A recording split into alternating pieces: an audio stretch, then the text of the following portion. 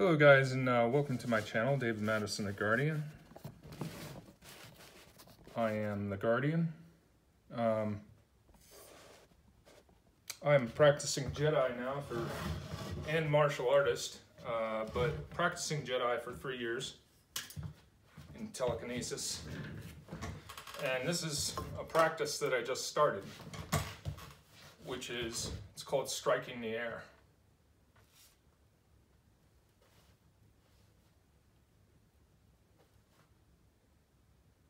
I call it striking the air. I don't know what other people call it, but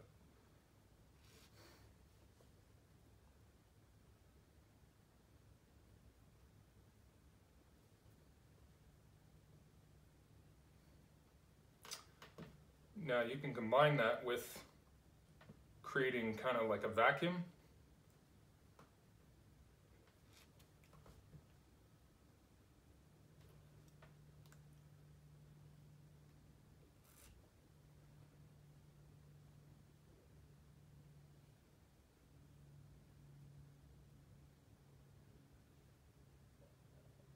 What you're trying to teach yourself is, how does this thing roll, right?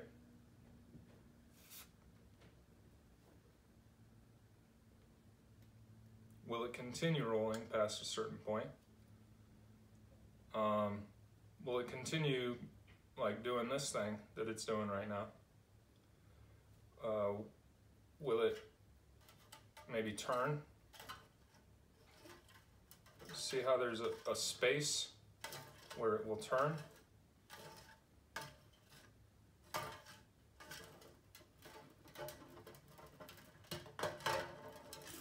So the exercise starting out is kind of just striking the air. Then the other exercise is to deliberately try to pull the air to create a vacuum so that air pressure on this side pushes.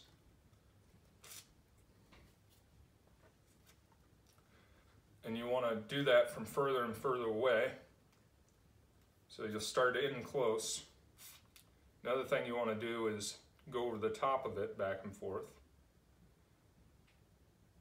getting a sense of like magnetics, go forward and back like this, curve around it. You're just trying to, you're building empathy, you're observing, and at some point, you'll get to the point where you can move this with just your mind and energy. I'm not at that point, I'll tell you right now. I can do this on water though. I can move this on water when it's floating on water. But this is a practice that I'm going to start doing. I'm going to add it to tin foil under glass, different kinds of spinners, and then marble, or basically a sphere that won't roll, that you balance the thing on. That's kind of like a reverse side wheel, an upside down side wheel. Then rolling things on the desk itself. So making like a half tube of tin foil, rolling that. Having something standing up and cause it to, you know, go back and forth like that.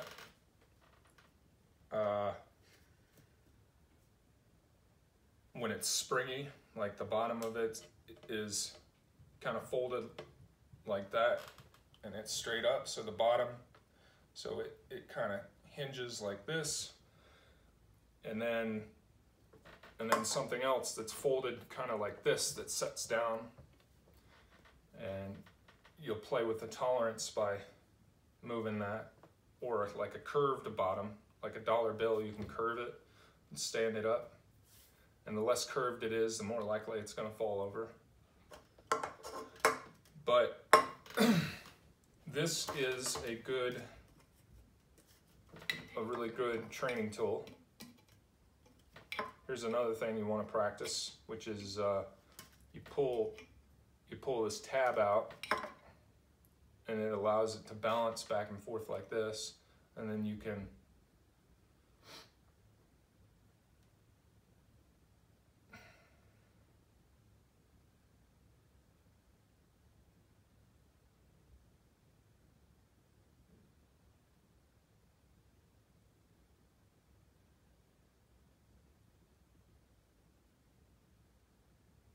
that's all I got for this video.